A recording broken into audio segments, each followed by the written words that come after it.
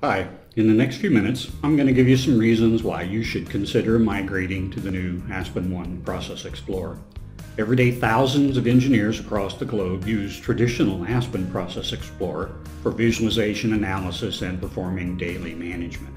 Now, there's a web-based version of that called aspenONE Process Explorer that delivers all of the power and performance of that desktop application in a web and mobile environment.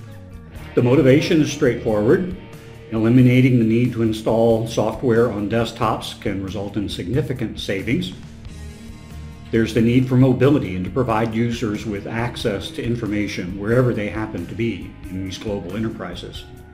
Next is the ability to rapidly find and correct production problems that are limiting efficiency. And finally, there's the need to migrate off of unsupported software that is common in many production environments. And finally, eliminating that client-side software reduces cyber vulnerabilities. There are a number of features to aspenONE Process Explorer. We've talked about the thin client advantages and eliminating add-ins and the fact that it's web-based, but it's also integrated with our master data management, which means that you can create various data hierarchies and surface those to users in aspenONE Process Explorer to make it easier for them to find the data. It's also integrated with our production record manager system, and there's a host of new features like the ones I'm showing here for creating dashboards.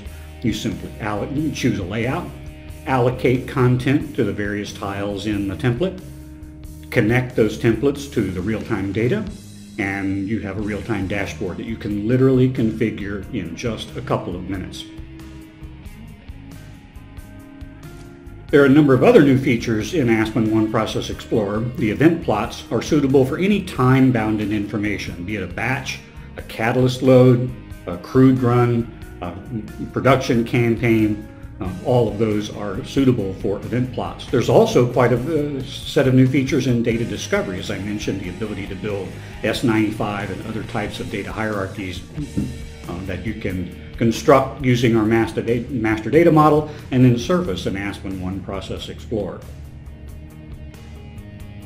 It's easier than ever to create context along with your data. We've added comments and annotation features so that whether it's a point in time or a range of time values, you can associate unstructured information, comments, and annotations that become a permanent part of the production record. And this will be interesting information in the future too as we begin to develop predictive and prescriptive applications. Many of our customers have made significant investments in graphics, and there are existing conversion tools in the product to convert those to the new aspenONE Process Explorer. If you'd like to learn more, we encourage you to join us at www.aspentech.com.